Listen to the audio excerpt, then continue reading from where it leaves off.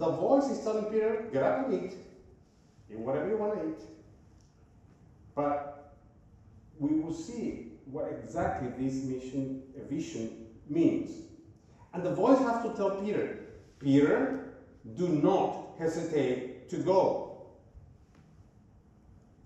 If he would not have heard the voice, he probably would have gone. We will see in a moment. Peter went down and said to the men, I'm the one you are looking for. Why have you come? The men replied, we have come from Cornelius, the Centurion. He's a righteous and God-fearing man who is respected by all the Jewish people.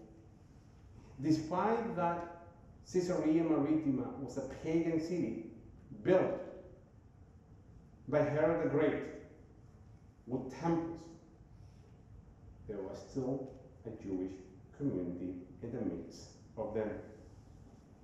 We know this both historically by a historian, bless you, by a Roman centurion, by a Roman historian, who actually he was Jewish, his name was Josephus Flavius. We know there was a synagogue in Caesarea Maritima, and archaeologically it has been found. So we know that there was a Jewish community in Caesarea Maritima, despite of the fact there was a pagan city. A holy angel told him to have you come to his house so that he could hear what you have to say. And then Peter invited the man into the house to be his guest. Kind of like the West Virginians say, stay over, stay in my house, even though this is not Peter's house, it is someone else's house. But they allow these three men to stay for the night. They must be tired. It's a day walk from Caesarea Maritima down to Jaffa. The next day, Peter started out with them, and some of the brothers from Joppa or Jaffa went alone. See, Peter is not going alone. Those brothers also want to find out what's going on. The following day, he arrived at Caesarea. I mean, it's not the same day. It's taking them a day to arrive there. Cornelius was expecting them and have called together his relative and close friend. Right there, you have a gathering. As Peter entered the house, Cornelius met him and fell at his feet in reverence. But Peter made him get up and stand up, and he said, I'm only a man myself.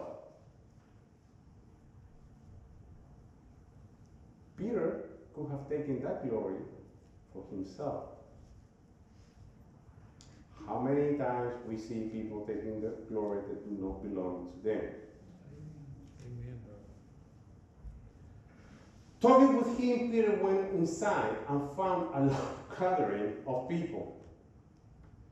And he said to them, you are well aware that it's against our law for a Jew to associate with a Gentile or visit him. Wait. What is Peter saying?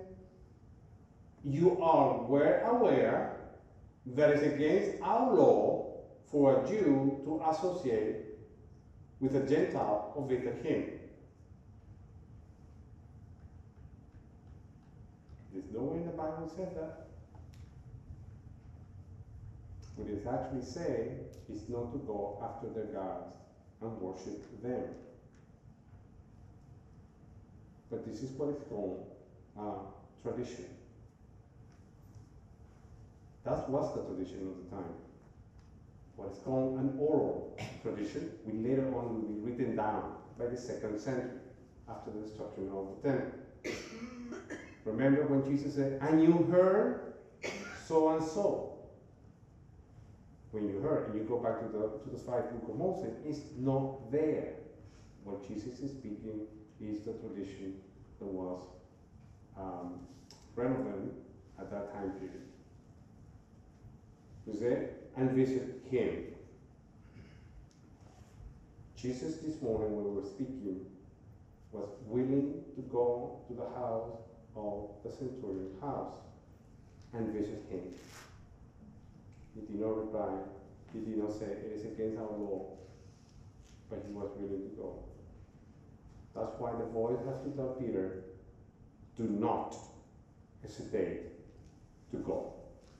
I am sending them.